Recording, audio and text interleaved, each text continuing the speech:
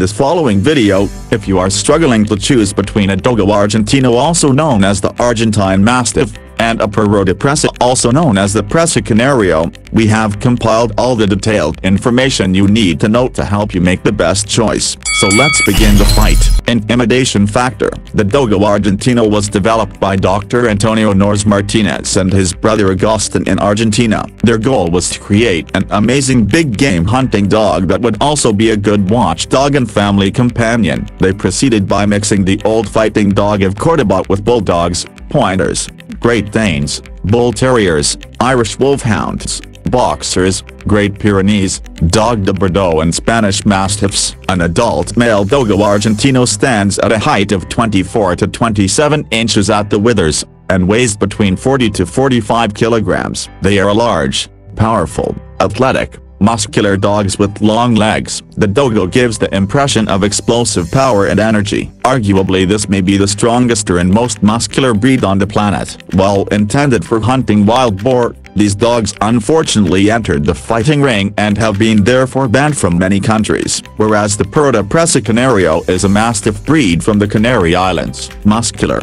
fearless and attentive, this dog was bred for work. Farmers on the islands were continually dealing with packs of feral dogs that would attack their livestock. The Presa was the answer and became the ultimate protector. An adult male Presa Canario stands at a height of 22 to 26 inches at the withers, and weighs between 50 to 65 kilograms. They are large, muscular and powerful dogs with a well-deserved reputation as being strong-willed and difficult to control. Their head is massive and compact, covered in loose skin and squarish. They are naturally dominant with the potential to assert aggression. With all that power behind them, Presas became popular in dogfighting circles and are often among the breeds that are outlawed. In our opinion, both the dogs have got all the hallmarks of an intimidating breed. So 1 point to both. Dogo Argentino 1, Presa Canario 1. Bite force. Among the two, the Dogo Argentino pressure bite topped 500 psi, and that of a Presa Canario measured 540 psi. So 1 point to Presa Canario. Dogo Argentino 1, Presa Canario 2. Powerful guard dog.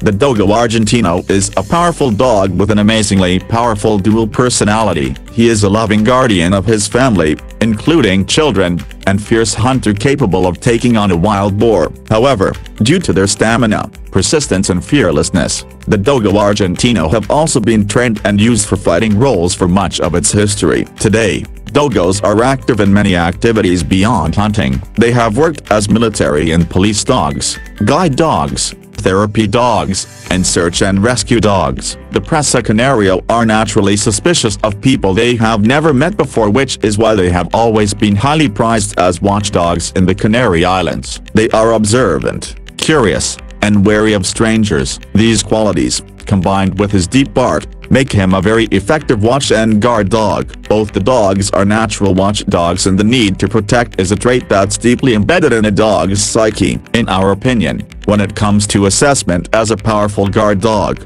both are at the same level. Hence you may choose the one you like. So 1 point to both. Dogo Argentino 2, Presa Canario 3. Temperament. Despite their horrible fighting history, these dogs can be whatever you make them. They are loyal and loving to their family, and at the same time fierce and hostile towards anything that is threatening them or their family. They can be strong-headed and can be a problem to handle if not obedience trained and socialized. They need a strong leader who is willing to put time and training into their pet, as these dogs will look for opportunities to try to take leadership from a less dominant human. In our opinion, both the dogs have similar temperament. So 1 point to both. Dogo Argentino 3, Presa Canario 4. Lifespan. The average life expectancy of a Dogo Argentino is in between 10 to 15 years, and that of a Presa Canario is in between 9 to 11 years. So 1 point to Dogo Argentino. Dogo Argentino 4, Presa Canario 4. Exercise and energy levels. Both the dogs are high-maintenance dogs in the exercise department, and they should ideally be owned by active people who will develop their athletic abilities. They must be given plenty of physical exercise to maintain their superb muscle structure, and plenty of mental stimulation to satisfy their desire to work and hunt. They ideally need to be taken out for a walk,